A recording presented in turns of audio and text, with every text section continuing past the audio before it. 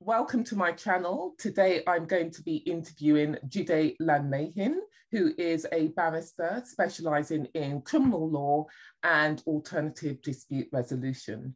Jide practices from chambers in London, Free Temple Garden Chambers, if you are interested. So Jide, welcome. Long time no see or here.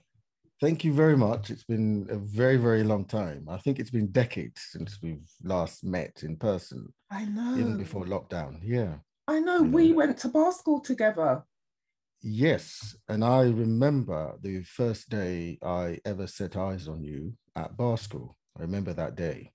Well, I hope you had a favorable impression of me today. It was a very favorable impression. I remember you standing on the steps, and I saw you from afar in all your glory, very regal, surveying.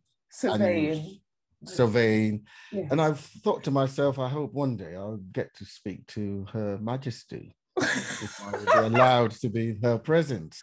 Why, yes. Jide, did you decide that you wanted to become a barrister? I didn't want to become a barrister. I started life wanting to be a scientist. Coming from a Nigerian background, you want to be a doctor, a lawyer, those two first. And as time went on, our parents started to realize that accountants actually is a profession where people make money and is well respected. So then you can go into accountancy, engineering, and so on and so forth. But it's got to be medicine first and foremost. And that was the road I was going down. And then eventually I was then attracted to the law through a number of friends. Some of the close friends that I used to go around with were in law. One day I was at the uni with a number of characters, some of whom you know. They were involved in a debate, a moot exercise, and somebody dropped out. They were looking for a replacement. And this was the night before. And you can see where this is going to the life I later started to live, where you get everything the night before. So the night before, I was approached by a young man who told me, would you like to be a partner with somebody else? And because that person's partner's dropped out. And I said, no. And he says, please, we need your help. I said, but I've never spoken publicly before. So I tried to get out of it. And he wouldn't let me get out of it. And then I came up with what I thought was the joker when I said to him, who's the person that I'm supposed to be teaming up with? Why can't that person ask me themselves?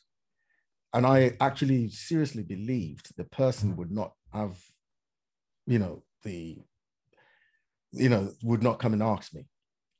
And lo and behold, to my greatest surprise, the person approached me. He just walks across very politely and says, please, can you help me? And there began what is, I believe, a lifelong friendship. And that's how we became debating partners. We eventually traveled around the UK, representing the Inner Temple, but that's how it started.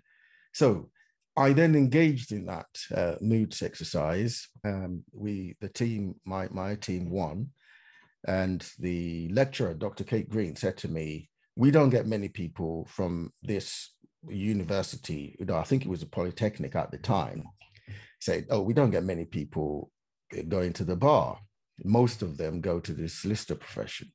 I think we've discovered a group of you who should go ahead to be barristers, and we're going to support you. And all four of us did eventually take the bar exams.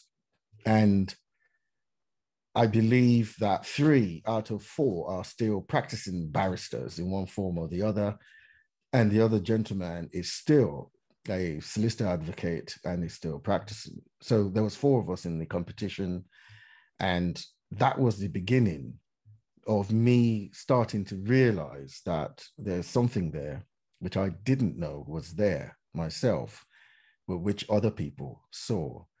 And Dr. Kate Green said, "You are going to the bar." And I remember that day, the feeling I had when I addressed the audience. And I thought, okay, this is it. And there I began that journey, and started to think, okay, there's something more to me than just. So when I tell people that, I'm a very, very shy person, I don't like speaking publicly, and I'm sure you believe that. No, I And do actually. Yeah, you I do. do. I'm actually, Because yeah, I'm the same. I think a lot of barristers are naturally quite shy people, but we are yes, performers. We're like actors. A lot of actors are very shy yes, yes, in their real private lives, but then absolutely. when you have a job to do, you just perform. It's a Yeah, performance. you come alive, and I think when the job needs to be done, and I didn't know I had it in me, and it came, and I saw that yes, I can do this.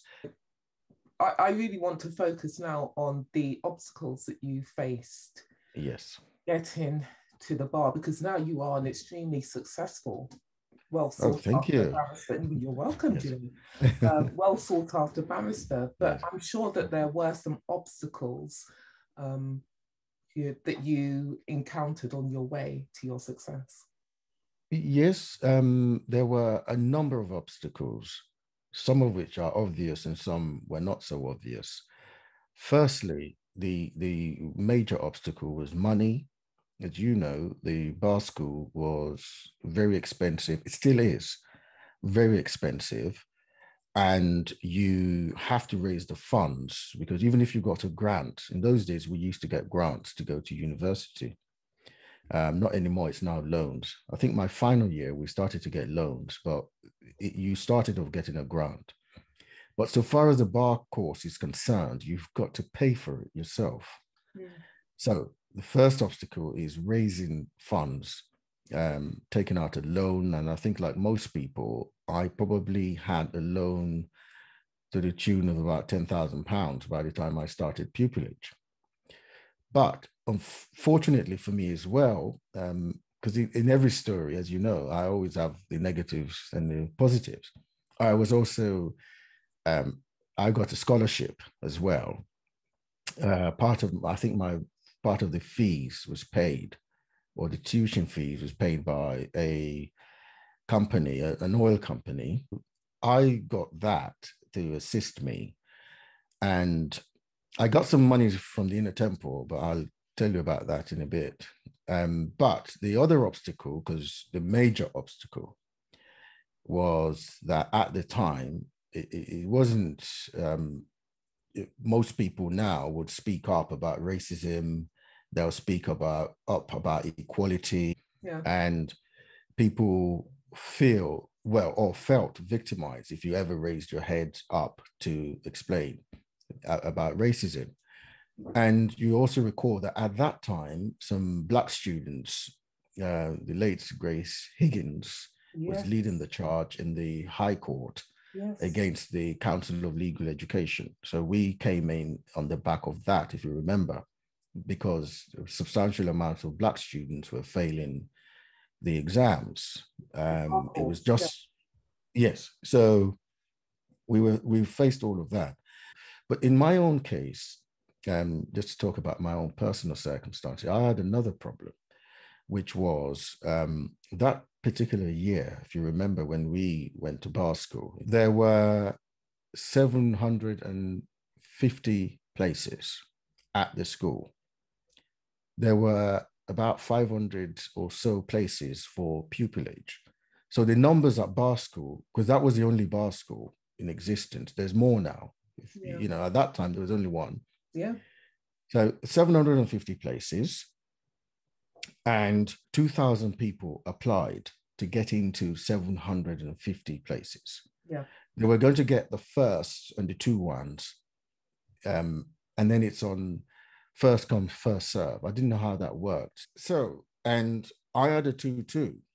In those days, they used to make the jokes, the Desmond, after the great Archbishop of South Africa, Desmond Tutu.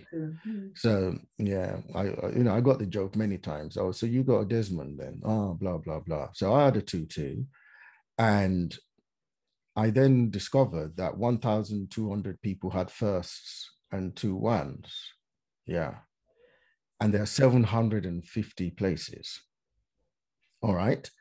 So that was a very exciting summer for me in 1992, because I then wrote letters. It sounds completely and utterly crazy now.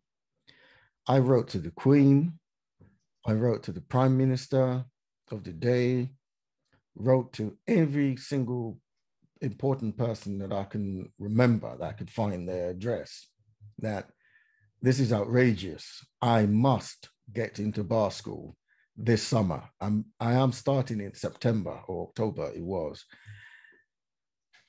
I didn't get a response from Her Majesty. That's fine. Oh. Well, I'm still upset about it. I'm sure she's too busy. Yeah.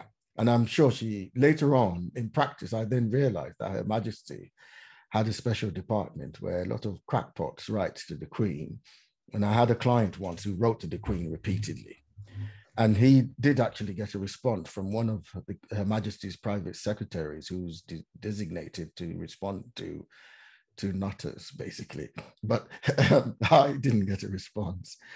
And then I joined this campaign about the Black students failing at the bar school. And I did another campaign, which is to increase the spaces at the bar school. And I would ring up the Council of Legal Education almost religiously every evening before closing time to ask them if my name is on the list of those starting in October. So I did that. We went around everywhere. The Peter Herbert, if you remember Peter Herbert. Of course, and I would love to interview Peter Herbert. If you're watching, yes, get in touch.